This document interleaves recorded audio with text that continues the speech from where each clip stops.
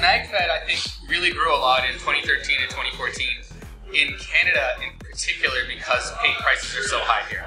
And that's not generally a problem in the United States. They have much cheaper paint prices. In the UK, when I was over there, their regular paint prices are also lower.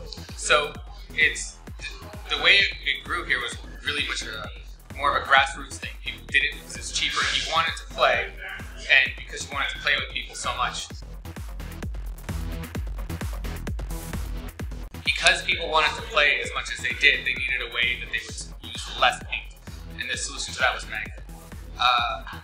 Now, as far as like what I know about my audience is that 50% of my audience is in the US. In the US, paint is dirt cheap, and Magfed isn't anecdotally as big as it is here in Canada. So how is it going to grow? I think that the way to make it grow is to show people how cool it is.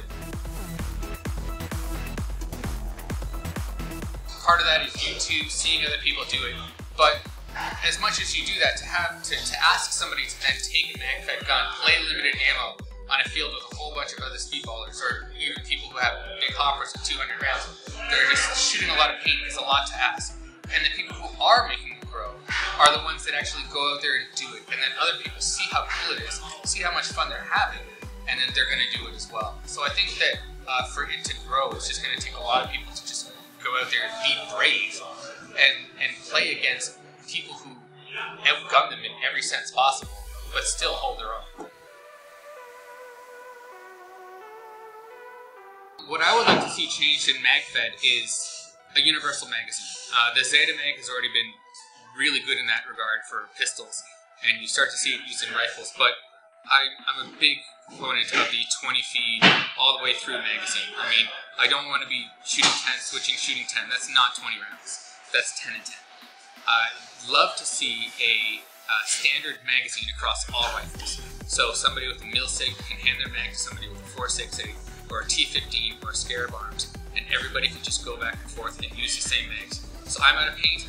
I get somebody, my buddy who's next to me, who's using his own gun. It's a different gun, but it still works. And I mean, for something like that, you just sort of need the top of the mag to be standardized. Like the bottom, how it looks, everything else can be different and manufacturer specific. But it's just how it engages into the gun is what needs to be standardized industry-wide.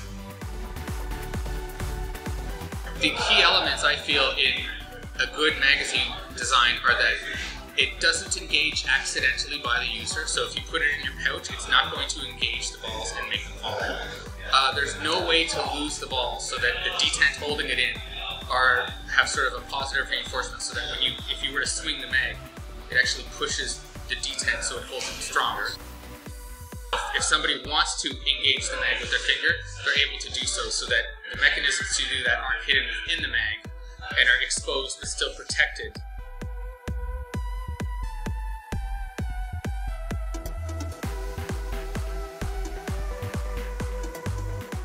There are solutions out there. The ideas just have to be shared amongst the manufacturers so that they can get the perfect solution and something that works every time, that can work in every single gun.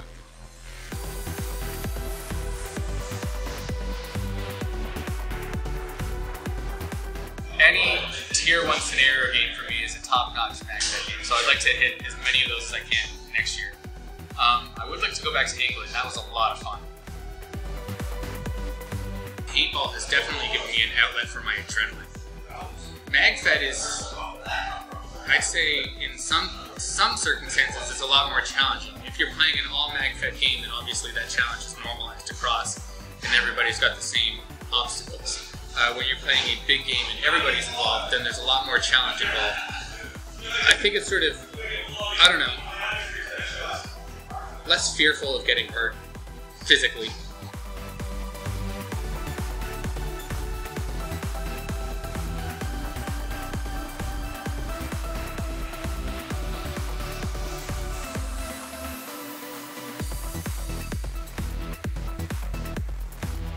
As far as it adding to my character, I've always been a little pain tolerant, I suppose.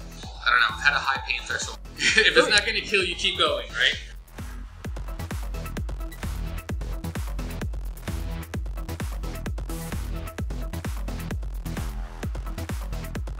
Hey guys, I'm AlabasterSlim. You're watching RapidShotz, my favorite show on the Citadel. Peace.